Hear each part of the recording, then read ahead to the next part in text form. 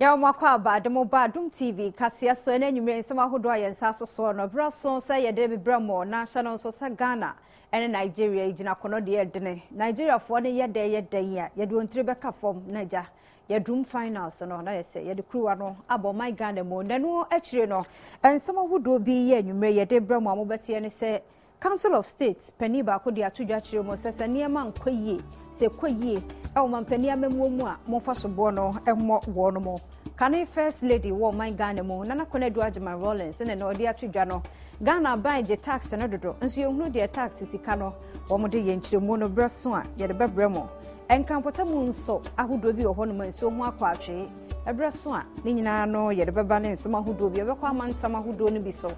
enti ye kra ye nya free buna afomantem mo kire se enipa ahanu 500 ya wondi MPP abanyoko na chire no ene wo mo se won to nkwanta won mapai adentia ya de beba agokansie beba pomuden na yakohwe eye ne gidie mu nsam ne nyina no nwumrei ya bo ne beda ya de bramo midin e de afia mankwa tamaklo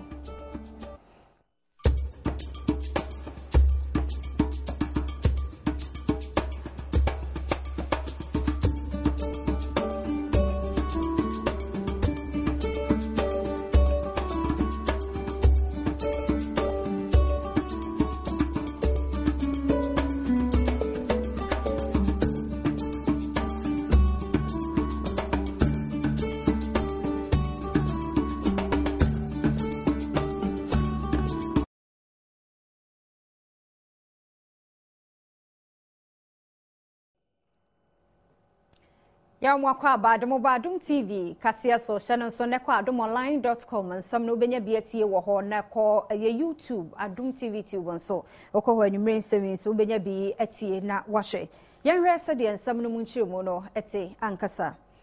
ahwehwemu bia ba betodwa ya Adom TV Kasee ne ya san hwehwemu yi na ne nyina ne se wofa enkran emantam ahodo no bi emu a babu so me kakra nie enso ho akwatwe pa wo munya nso kura ena wom de adi dwuma entie bia nso ne wo afri won ma yensuo no wom de aba beto dwa se bia bibia senti wom yensiesie enti we de adesere pa na womanfo ene wom nyensuo mfa won droban mu no won de eto mpanifo anim se womra won naso meboa won na wonyensuo emfa ni dwuma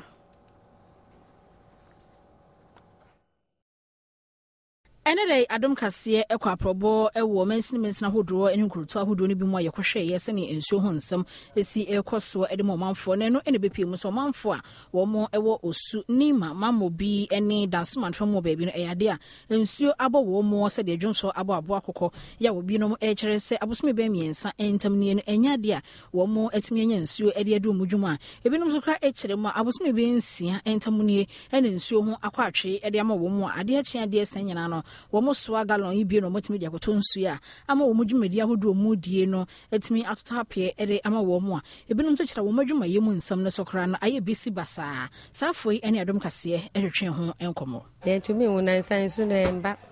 wait me kwa 1 week 2 weeks nemba ye there was so na so wa ni die enya pipe mu nsuo na ye afom suo bi na pipe na ma. How many days and how many weeks? Baye boso me ensan pipe amba eba kura na eba kiti eba baako ayemba bio eja no ye yansuo mba enti nsu a yenya wa ha no eye binom na wo mo ankasa etufom na wo mo man na ese pipe ne de eba na etwa enti wo to pipe how many days and a month oh ye to mo kura be say 3-4 months ni e wo mo ana aba eba so a enche bebre enti nia obetu manho no eno mom na yenya se yebu nanso enti se weyi no enti ono mom na wabu ayempa enti e fa ni se ya nuanom na omo we krase no fom so sa na omo de ye enti se weyi no so ba na ya akwa akotu asu ebi ombo tum 1 week omo tum fiti Sunday na this is Saturday next is another Saturday enti na once in a week once in a week no mo ye no ehun ayedin se kan se ehun nya dia na ebu anso ni de ehun ayedin oh se nukura na ewo mu no mo nka nkire ya because se ombetumi aye ni ya manso na ba mo nya maye na se bibu su fufuro wo ho nso a mo nya maye se bibi fufuro nso wo ho no mu a mo nya because eha ye high because ebi wo ho no ma ebi wo ha enye de bia no wo fie wehu enti time aye be bie no ontumi sori ahomache ebi anapa so na mo atum enti na eso no so ekọ afi na okope nyama peka okope nsuo enti se nye enti a ema nsuo no ba na omututum no a omu bie no omunhwe na omu solve maye eno ane ye ha because yes ana ema ye subre yenye nsuo wo osu yenye nsuo kra no wo be brand sara wenye nsuo wo sori arapa wo be fa truck lo akọ no ho a sara akope nsuo no po ye supa ebure mu nsuo enti ye sra ba so onda ne no hwe na ye bre e wo osu market wa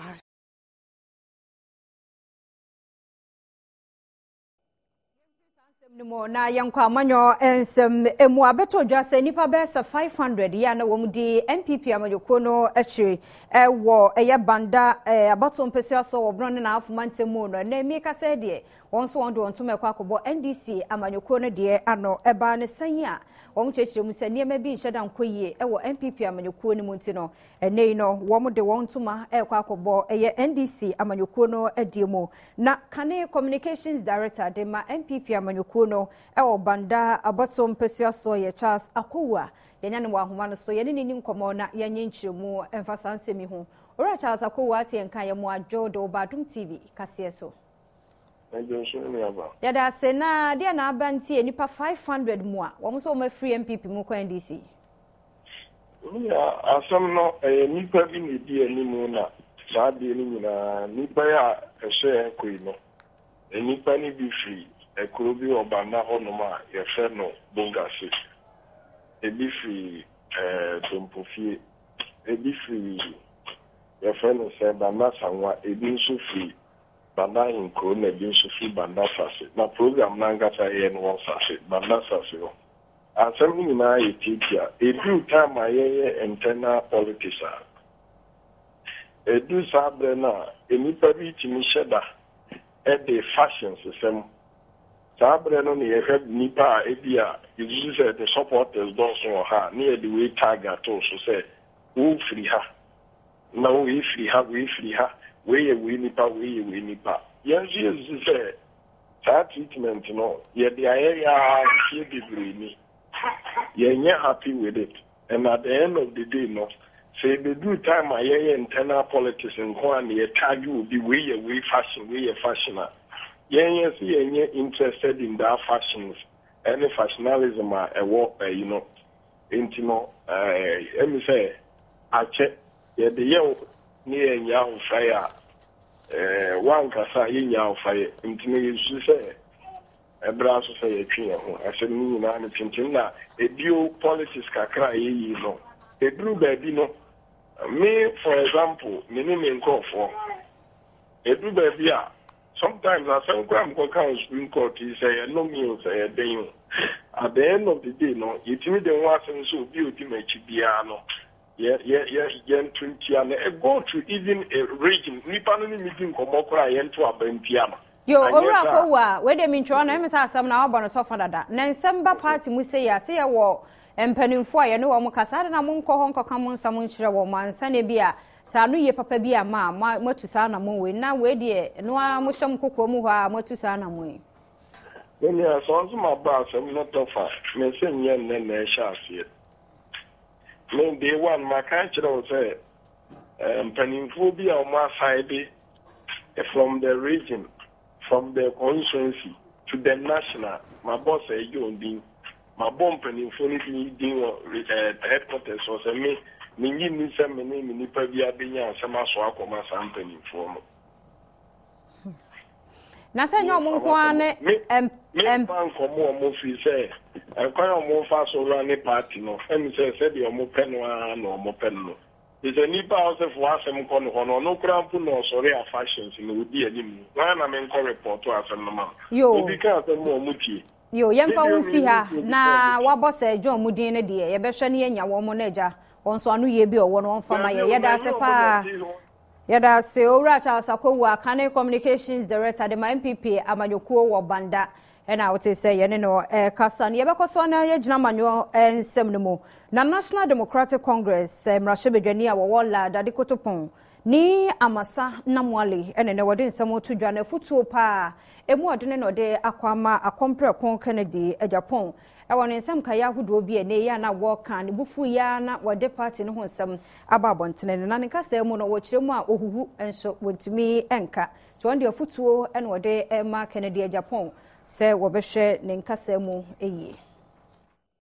Emrashe bedwani ya wola dade kotopon abato empesa so onmonyamfo ni amasa na mwale ene de wakasa ye ewo Adom TV ye bedwam dwumedi so enwode atodwa ya wo kire se onmonyamfo Kennedy Japan opanyi wakasa keke wodwane numu keke watotine numu a no watena ase ye deda totwa papa so a na nipa binum 18 nsem a wo kana be wiase no asomdwe mapa ye kwa animu ewo memu a ye nyina ye to a ye di bi obi a esesere no na watoto bi papa mu ama nipa dodo na no eyem ehyehye wo mo wo se na de Kennedy Japan wo nko a ene sekani owo krom ha enti die sika nko a no wanya o magana fo nwen ye ho ade achi ade esa no wo ye dedaa no wo kekem edegu nipa so onmonyamfo ni amasa na mwale ekoso a echirim se Kennedy Japan wo kasa dodo ye din na gana fo enwen ye ho $10 million also the betting party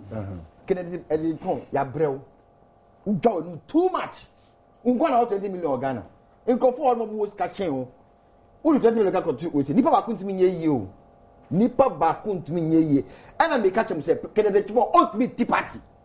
he cannot obi dan gbagbagbagba sekrama na wi aso no da no ye ogru kakra wo no ada eye mudwa Kennedy Japan ultimate party Ghana no sia me resign as MP or say party the People's Liberation Party or see me say ultimate or tikrapa ultimate or no ultimate party ogru man say ni percent because it's 100%. Ni promise 100%. Ni promise crap 100%. Ni consciency or call promise 100%.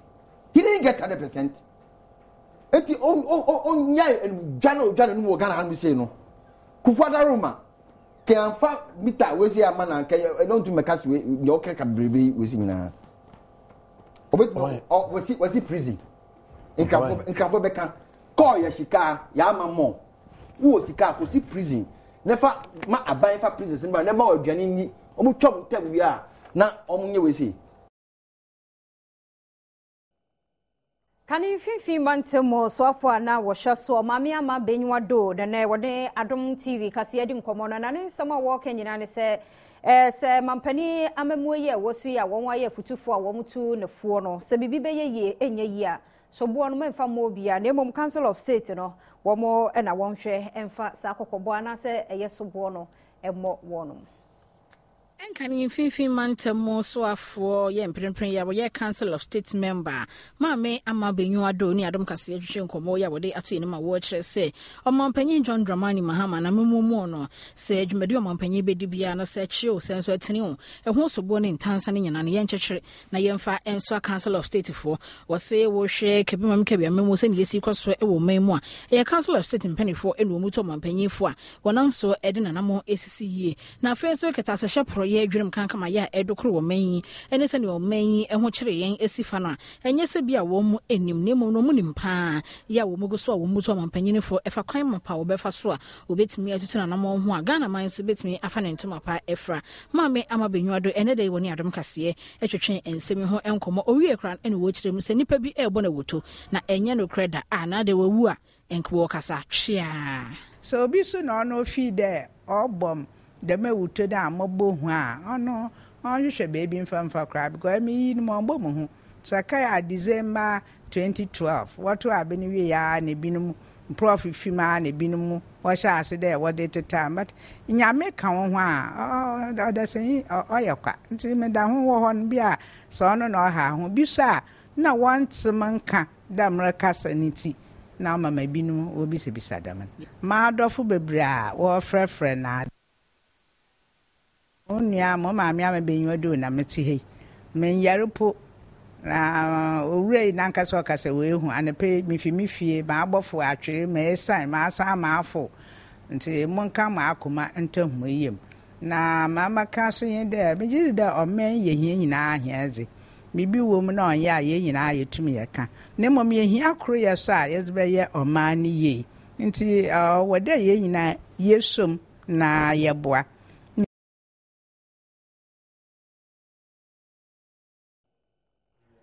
Ogusaya wo Adom TV Kasee ya basisi ani eba nsem no de akye de bebrem.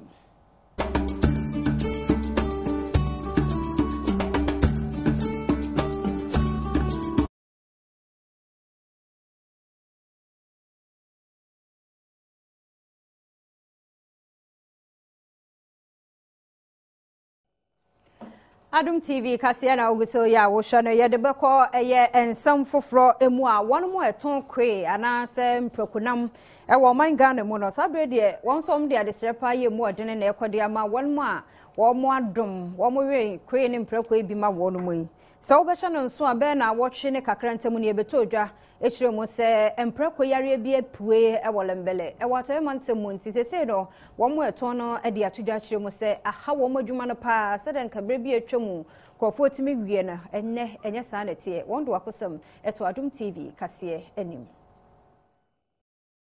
Epoye mantemu openyikese ya wo hwe ye nobaye ensem so e wo honum owura Victor Okonnan na sentem ene odi tudwa e wo sakandi ya na wo chire mu ese empreko ya wo mpatam honum no e yade aswan fever e dokoro wo mu enu nti hu behia sempanifo e betimi ahwe na sampreko ni nyina e betimi aso anom enam so e mo so afo be de chire Dr. Alhassan Ahmed Yakubu ya wo no ehwe ye nobaye ene yekuayo ensem so wono so e de betudwa wo chire se wono ni mpanifo egusu a wo mo bom homode se sampreko ni nyina no betimi ayi wo mafiri mpatam ho na yade no wo betimi aso ano we enam so ema yamhwehwe dodo na na beto Ghana fo pii no eso a wo mo ekire se empreko nam krade ne sese de Charles Kray enya de a wo mo ebewibie mu Adom Kasee ne yete gumonten so na ye no manfo eton preko kwotwetwe nkoma ya wo mo ekire se sese de ne ton no aye something which is there e de ama wo mo nipa mpo meto enunti wo mo sra da se yade no enye hu sa se na Ghana fo binom afa ne den no enti bra Charles Kray mo meto nwe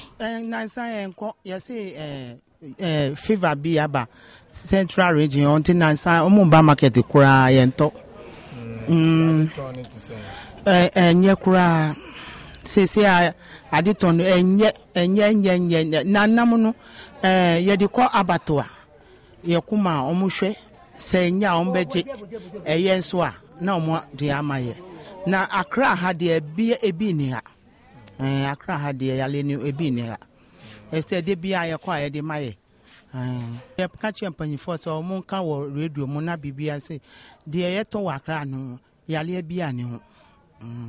tin crofo bra na mbeto maya na e ho so yale no omunso na no wo ho nye se yale no be move abaha ti ye pa omucho Yet also na ye de akoye nsam foforo mu a kane first lady Nana Akufo-Addo Adjuma Rawlings ene wode ebi atofo no na ne nsam a wo kanyina ne sese to ya ye wo mamu nyamianim ne ekosoro ade achi bi afoforo ba nanso Nana Akufo-Addo Adjuma Rawlings hu ne se sa to no ayaje no aban no ne budget mu no de kohye ne mom so ode boa mampuntonyuma atumi akoso ye mpesua ene mansin ahodo ewom no de enye no ene wo hu ne wakasa de afa ho se aban ne nya bibi emfa ho. Development of economic professionals, institutional strengthening of all ministries, moving away from jobs for the party boys and for the party girls, and focusing on our priorities. If we can sustain a capacity of critical institutional policy implementation, internal assessment of our programs, if we can cut out the waste through time management and efficiency, then we will be on the road to attracting private investment. Policymakers in government need the capacity to formulate and implement policies conducive to the growth and the development of these different sectors. And clear cut, we should know this is for this sector, this is for this sector, this is for that sector. Development of economic professionals, institutional strengthening of all ministries. A government must necessarily work with the industry and let the industry tell you what kind of personnel we want, and that personnel can then come. Chiamia woni masemo na na wasumu anti mampani no mpanimfo Nana Akufo-Addo Adjuma Rawlings no de tudwa no ma yenhunu ministry we na woso no wo mu ye adwuma sikase na job for the boys no ni ade de me no ne de esamote so ti Nana Akufo-Addo Adjuma Rawlings so na yekokotie na no ensam no de edu so eye dwedie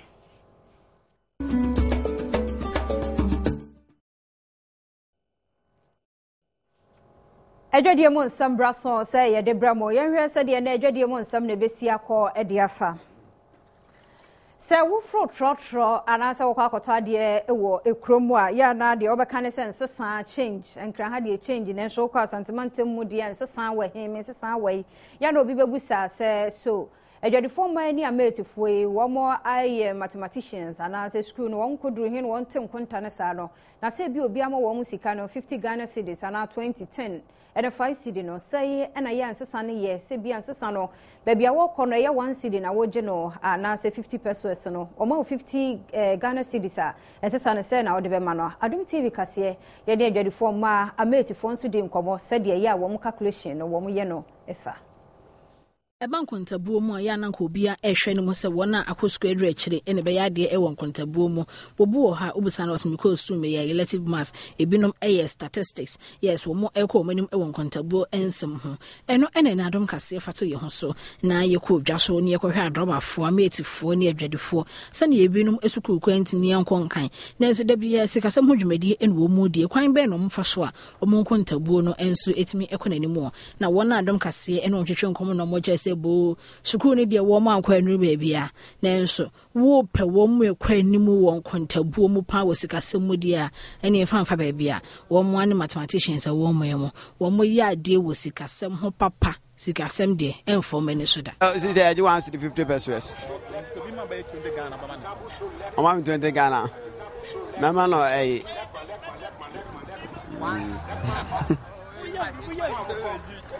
Memano 18 cedi 50 pesos. Memano 8 cedi 50 pesos. First na 1 cedi 20 pesos. And I say almost say you for 20 pesos and so. Nti 1 cedi 40 pesos. So be from 1 cedi 40 pesos wa na so ma 10 Ghana man.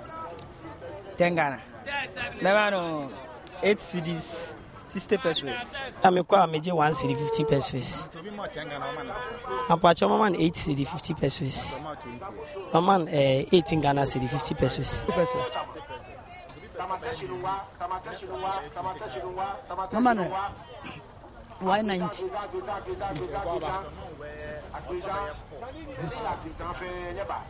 I have 500,000. Mama 4.8.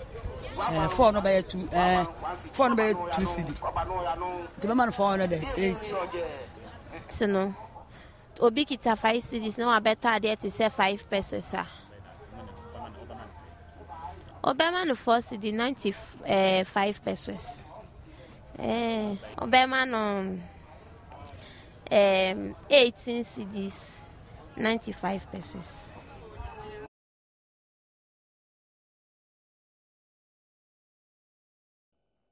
Enti se bia wo hu ametifo na adwadefo na ubu wo mabomfia asam konta wo munimu a wo calculate pa wo won mutim wo mu se bia ebi wo mutimi bu ye fa so de nenso kakra de won mo enim ye de be konsam foforo emu a se nyame boa na wo twonsam kakra na se bia pese osesam wo nidi wo fie na wo be ko ye restaurant akodo no a wo be ko honom no nuane no ya na ye de agu nkrata so yes friend say ye menu chat eno na abehunu ene nuane na short wo mu nenso sa nuane na egu ye paper no so no wo behunu abrofo de nko a nenso nei memu sofo ya wono na ehwe yen akwansra ho ensam so owura ye Elizabeth Ofosu ajare wo de atwodwa akire mo se restaurant fo no mo ya de nenso mo menu no so no mo hwe se fie de local dishes no so ebi be pie so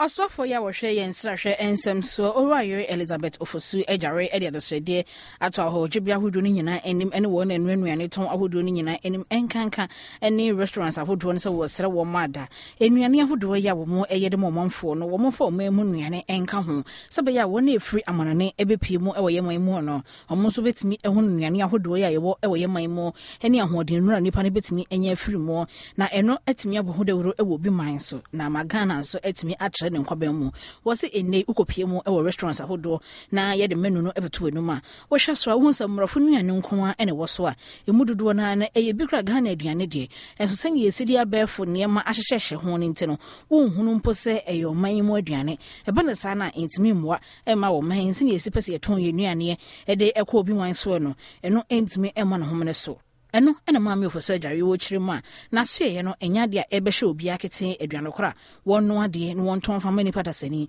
na emom no obesere si ebema Ghana enuane no etimi adoso na wonno anso anu anu ani yie sabe ya nipa na wofra mo no ne eba bedi bie no wodi a obeti mu de na wono nso ekone memu a wetimi abo Ghana ho dawuro ede akyere amanfo ma ye hotel business is ye fine sa na ye nuane bi so na ye promote your culture through tourism we feel say ebeboa empa nti the American says hotel operators no mama local dishes na ngum na amanone for no so a my crowd so mbeba no mnyo mabebom ye tourism business no moba na chese ye nuane na wo so dada na masre Ghana for so say enkoso an patronize tourism sites no makase tourism is health tourism a wealth enye ade a ye masikafo eye mu obia ye frɛ dwadie mu nsɛm na ye de akɔsɛ de wɔkyena nyame yɛ adom a ɔba ade bobro mu nsɛm so betimi ayɛ de ama ye bɔlefo ye betu fa na yakɔ eye mpɔtɛmo ahodo bi na yakɔ akɔhwɛ sɛ de ɛhɔ bɛyɛ enkamantami emu no wɔkyena ewiemu hye no hom kyikyemu aduasa ɛbaako nsuo bɛka sɛ bɛtɔ a 20% pɛ ntimfo ani ntoso adwumre no mu hye no hom kyikyemu aduonu enum ya obehunu sɛ ewiemu ayɛ kusuo kakra ɛyɛ ɔkyena nwumre no enkran ha sei ene besi ayɛ ɛho ama ne bonti odresi mu no wahwe ne yie na northern region ɛyɛ bɔɔle mampani wukuro mu tu kyena hɔ awia besi wɔ hɔ de awia ne gyina so kyerɛn ti monhwɛ montade hye mu no so eyie nsuo bɛsɛ ɛbɛtɔ a 10% pɛ anwumre de nyame bɛgum amemu adwo kakra wɔ hom kyikyemu aduonu amiensa ti wɔkyena bɔɔle sa na ewiemu nsakra bɛyɛ na uba akosho mu nso a ɔkyena ewiemu hye no ebegyina hɔ mu kyikyemu aduasa baako ayere mo ne agrada bɛtoto bɛbom anom ne ade nso kasa bɛtɔ a 40% de ebeyi ne ti adwumre no emu hye wɔ hɔ mu kyikyemu aduonu amiensa ewiemu bɛyɛ kusu kakra wɔ akoso mu na emfinfini mantemo nso ɛyɛ mankesim mankasiem ɛkyena no pa no ewiemu hye wɔ hɔ mu kyikyemu aduasa mienu nsuo ebobobom kakra bi wɔ hɔ nwumre no emu hye begyina wɔ hɔ mu kyikyemu aduonu enum to obi anso nhyɛ ne nso ɔkyena no mankasim no nsuo betimi atɔ 50-50 ti ye no so mo nhyɛ ne nso emfa emba yenti ewiemu nsakra ye no ho ensɛm no eno na ye de ebram gidi ye sɛ mo bɛhyɛ ne nso de ama ye de ye du so apomden Kasee na Dasebra Company Limited ya wakofa sa hateba Mr. de abreye no wanda roma na wombo ye chiri Adom.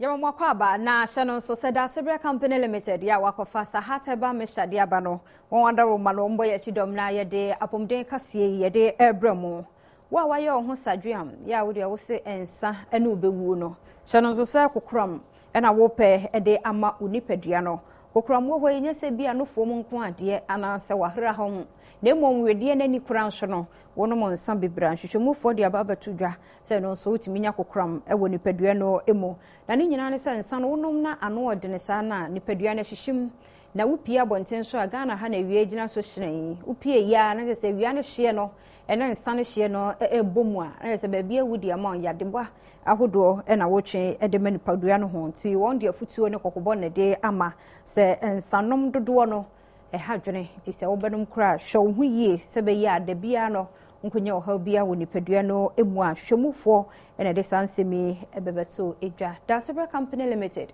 wona boy ya chidom ma nensemi unya bi etie ye kopesa hatenom na se bia eye osa na hawa osa dro tatahwepa wonom a ho betumi ayoden wada wo morombo aye ma yetime de apomden Kasee ebremu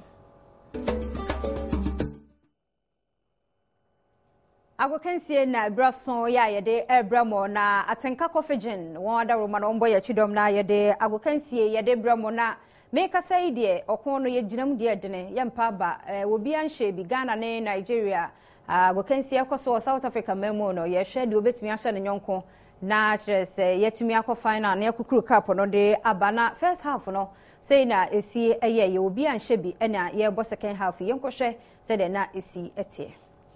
Behind victory, Ibrahim getting a chance to start. How will he impress coach Stephen Kasee?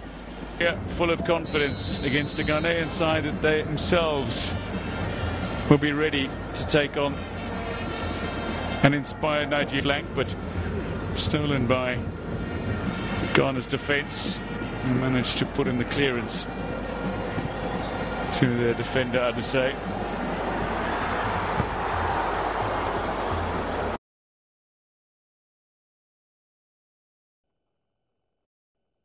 Yede say wa hanti ehunu hwe na sanka go we shede ne nke damukra nke ye kwa no ne agidi ye se ye bewie do na che se yetumi ato atena na yento so na yemfanko yensam fufuro mo ye hwe ni mo 2014 yi Brazil ebekoso World Cup no a na nyumaku ahodo no ayi an wo mu yi wo mu tie fufuro bia wo yi watie pese wo no mo boama senior team Blasters etumi konko de na bibia wie mu die no eye insurance adwumaku kase pa womo ayene se won so betumi aboa $600,000 na tumi so aboa ma Blasters nso bibia tumi akoso mfie miensa e contract e na wo masani.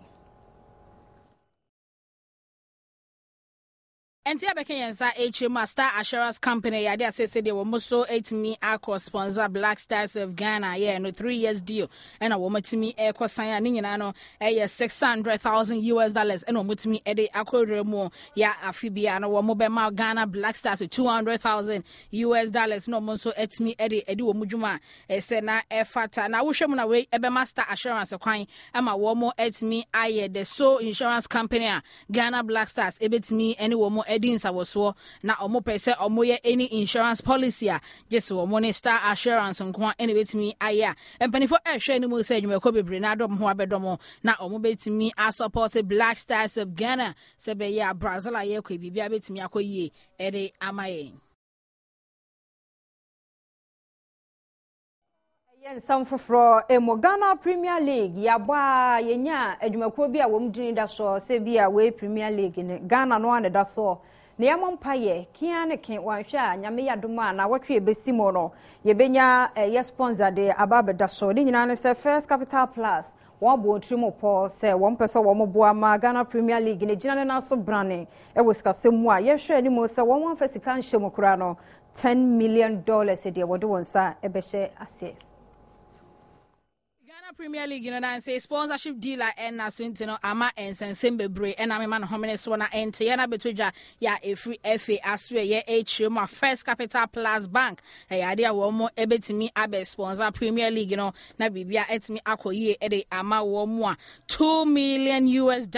and wo mo edi area mo and a 5-year sponsorship deal and wo mo sign ya ebeboa ama clubs ahodo ya wo mo ewo Premier League no mu nyina no wo mo eni etimi agi papa ya enche bia mpanifo be yedwumadi esonko na o matimi ede adan na de am obi a ehun sese the First Capital Plus wo mo na ebeso Ghana Premier League no mo na o mo age ede esi wo mo na so ebesesa din no na ye de akọ First Capital Plus Premier League na se enyeme nyina etimi akoyie ede ama wo mo na we end the second bank awotimi a sponsor football dwumadi bi e wo mo be kaya Unibank wo mo na nsen ya entem no mo sponsor the Black Stars of Ghana and he say the First Capital Plus wo mo so abekan hu bi na company for hwe ni mu say Standard Chartered Bank and a Barclays Bank wo mo betimi a sponsor bi na so mo de hwe ni mu ena ye wo mo a wo mo sponsor Liverpool and English Premier League na mo say Ghana ha league de je so mo broskoto e de ato baby agukan sie bre no ya wie na tenka coffee gen wo da roma no mbo ya chidom ma yitumi e de bre mo de edu so amono ne Kasee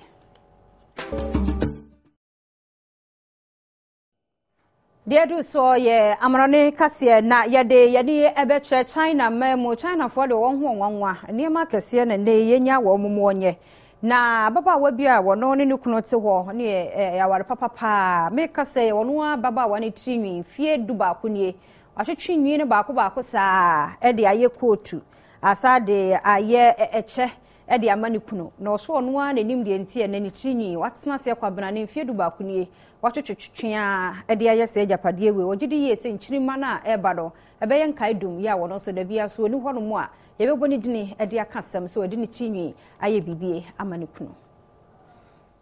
China ni abrewa ya wenya mfrinhia eduosia Jean Renzan ya wono wo kire se mfrinhia edu ebakonie na wo hwe odo ya owo edema ne hokani ni kunu ni twetwere mutwo ni sweet pie ni do wiase wodo ahye na komamuma eno nti wono akasa ne chirinwi otwene maako saa ene mfrinhia edu ba kontam ni watimi ede apam atade ede bia ye cha se no combination papa bie wore amani kunu na eno wo kire se ewmu se emfedodo epamatade no ewa papa ya na se kra ni tiri ho ye kokuo na nso ohwe ni tiri ho na no ho sampa wadan wodo edi sonko ede amane kono na no ene omubusa ne se so wode ni tiri nwi be ye bibibie ma na no so ho we de die sine ni so edi kan ne wa wie na emu no ne etoso mienu na wo be ye ede a kire wodo ede amane kono de won hyeda enim na nso no onimi ye se atade no ebeda ho ache enam se ye ni tiri nwi na enwi so empronte no na enchirima ne nyina ba be hu se ampa wono China ni abrewe odomapa na ahye na komamuma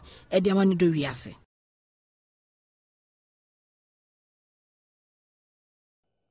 Yanhwe yen sanfofro mu na US mampani ye Barack Obama se nani abre pa wo se wo ba behwe na watimi aboa mo sika sematimi agina ne na so na we won twen ema congress bi ma won twen so ema mrasho bedwafo ntrase ansa na bi ode hihye bi aba ene mani mi ya no wo hwe animo se ni State of the Union address no and some kan hodo bi a wo e de fa economy ne ho wo US abutima mu no ode ebetu edwa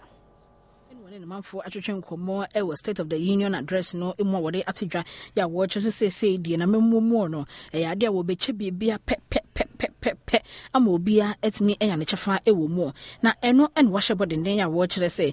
ne ne mrahye bedwanfo betai na chi so wo muntai na chi wono de enya ba ne tirim se adewe en wo so ye no wohwe ne se ne fata ne bebo a obekoso no aye na ama America man no etimi amene so na wo se wo kɔ Iraq man no emu a wono ankasa ne tumi ye kita no wode behwe ahye shekete sebe ya asomdwe mapa ebema no homene so ewo Iraq man no emu When kasa yemu no ena omampanyi Obama wo kyerese enya de America man no ebegyana fa ko ene wono so enya de wo betena se biebunu se bieson ne be ma so saa no wode ne nsa ahye ne dem refem obekeka ne ho na wabo adwumaden enti afie mu de obia enhye ne sapo mu nsuo na wo mu hunu se atwifa ene wode wo mu ebitu. Because of the extraordinary troops and civilians who risk and lay down their lives to keep us free, the United States is more secure. When I took office, nearly 180,000 Americans were serving in Iraq and Afghanistan. Today,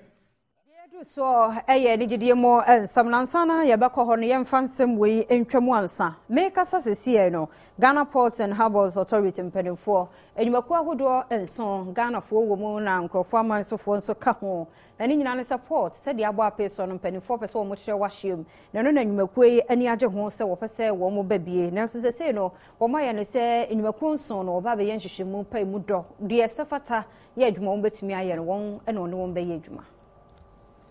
Ghana Ports and Harbours Authority GPH mpanifo edebetu dwa ya wo mo ekyerese enwumako beye enso ebi fromemu ene bi nso free amonene a wo mo nyina na edo mo nkrata asema bedan wo mo sesene Ghana Ports and Harbours Authority mpanifo ekyerese Tama Port no bese wo mo tretre na hye mu ne na kwaban mu no wo mo enya papa ne adwumadie no ma wo mo a wo mo betimi edi mpanifo yi ekyire mu a sika no afri eye $489 million a ede kopem $2 billion a enwumako a wo mo preso betimi dwumadie we nyina na ede atodwa se wo betimi ede ayesa NCC dwumadie no mu free afrase bosome miensa no emu no ena mpanifo ema asa kwanya we ebeda ho no se wo gide so betimi ayesa adwuma we no fa won krata ebeda wo mu na wo ntimi emfa adwuma no emma Captain James Owusu Cranton ya wo yopanyi kese emprempren a wo acting director ede ema GPH ene Adom Kasee etwetwe enkomo na sei enrode eto ye ne mu ye be yade no nkakra phase 1 phase 2 phase 3 phase 4 phase 5 na nienti a yahye ne saa ne say 1 companies ni bi wo hono ma on betumi aye only one phase eti no ma siesie no 2 obi o betumi aye ni nyina 3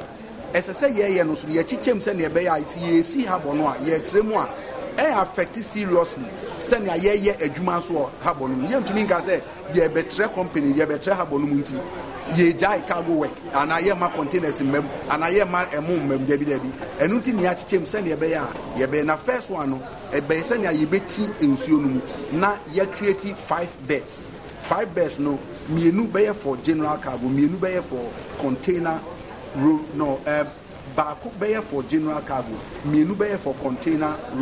baako beye for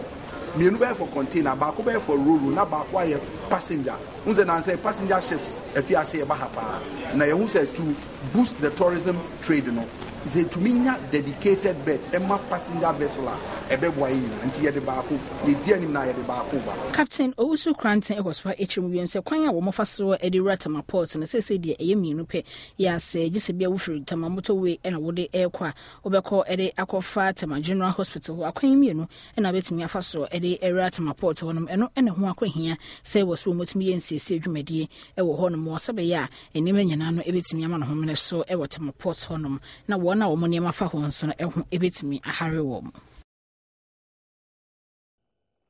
Dear Drew so ye ni jide Kasee bonsam na bobo ya ekoso Ghana ye Blasters fu nkumen won Nigeria for won dia boy ne ye say 10 against 11 Ghana enipa du de gina mu chese brantia ba kwanya red card nti said ye ekro no mo mpa ye 10 o san yo ye betumi adi nkunem kwabena du senje say won wo mobi yenhwe enigide mu ensam na bugagem betes won ada Roma na wo moboa ye ma yetumi de ebremu.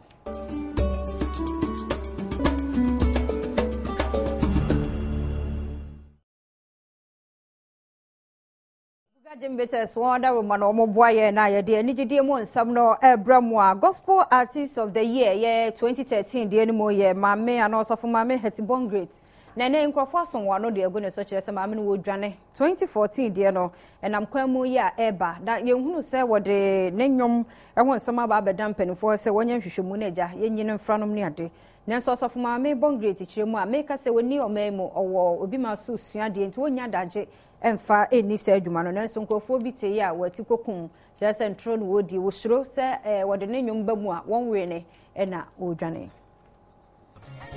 so da ya de akoya nsam fofrom se wotu wo se sia wo hwe animu ana wo da ye son ne se one love the kobolo won ware emma numu a woni bia wo ba ko no ne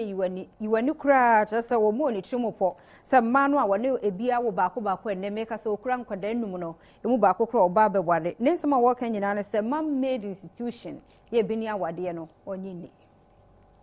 enti ani gidie mo nsam no ye bugagem betes won ada Roma no mboa ye ma yetumi de ebremo ye gina no so na ye de Adom TV Kasee no abawie ye ne ekoi abia afe no waba beka yensa nsam ahodo bi ya wote ye Kasee no mu bi ene se Council of State Penny ba kuma miama benyiwa do ne wode nsam ahodo atudwa no niema ne bekoyi o enkoyi o so bo no monfa mo wono mumum First Lady kane nana kone duajima Rollins nso ose aban etro na wogie ne doso nso mu bie no a wode ye mpuntunuma ne mom samode be hye mo budget mu no so akasa de afa ho ene enkran montin bi so e wo hono nso ho akwatwe a ye de omanfo nso edi enkomo wote ye se ye call buno ne na afuma nsemu banda bato mpesua so NDC achitafo ahenu 500 onse niema nkoyie krokrokrokro ntene wode wontuma akwakobo NDC amanyoko no adiemo yekọ ye ekokọhwe se de agokansie mo nsamtie Ghana se ye 10 against 11 Ghana ni abrante ba kwa red card nti ye de mo nsam bramo ne nsam ahodo bi nso ene yekokọhwe ye se de ye weda wo chena nyame ya dom ebesia ye de ni nyina nso bramo ne ni gidie mo nsam apomdin nso ye de ni nyina bramo ha na bramo kwan na ye de Kasee ni nyina asie midin de afia mankwa tamaklo ye da mo nyina ase ye ma mo ne hwe ene tie